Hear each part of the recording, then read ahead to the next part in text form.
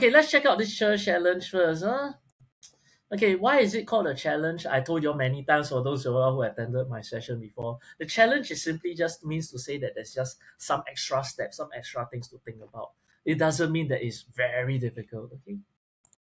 So the figure is made out of 1 centimeter cube stacked against a wall. What is the minimum number of cubes? Take note, what is the minimum number to make the figure into a cuboid? A cuboid meaning to say it is a proper solid with a length, breadth, and height, not like pieces, bits and pieces only. All right. How? How does it? What do we need to do? So Cody mentioned that we work out the cuboid's volume first, which is 5 times 2 times 3. Okay.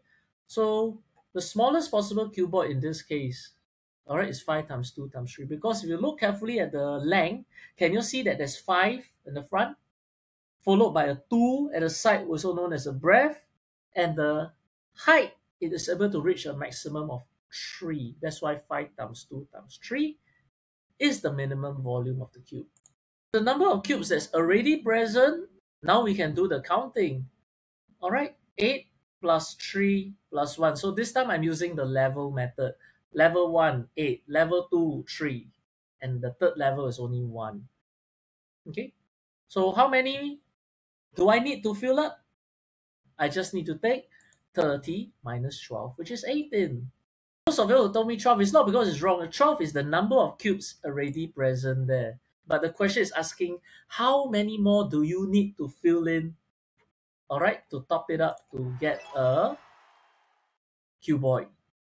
When you say counting, I believe you counted the cubes one by one to fill it up, right? Can, but like I said, that is a tedious method. Okay, and sometimes you can make an error, although it's okay. But that's why I showed you this method where you check the volume that is required, meaning to say the smallest possible cuboid, and then you subtract it from the number of cubes that's already given in the diagram. That will give you the minimum number of cubes required. Okay, that means the smallest possible. An empty rectangular tank measuring 30 centimeters by 10 centimeters by 8 is filled with water using a small little rectangle container as shown.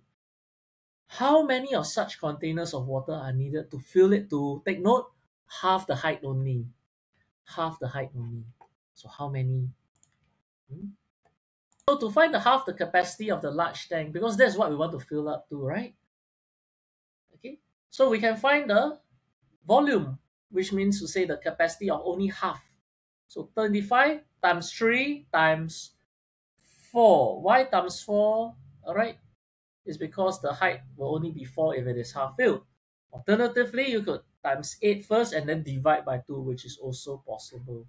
Okay, so what Noah mentioned is after you find the capacity of half the capacity of the large tank, because that's the level that you want to fill the water to, next you find the volume of that small little tank, because you're going to use the small little tank to pour water in.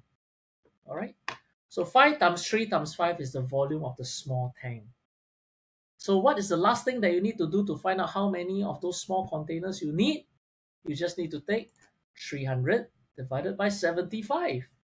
Okay, so that will give you 4 small containers, meaning to say you need to scoop 4 times. 1, 2, 3, and 4 times. You will get the 300 cubic centimeters. Okay. Yep, so that's the answer for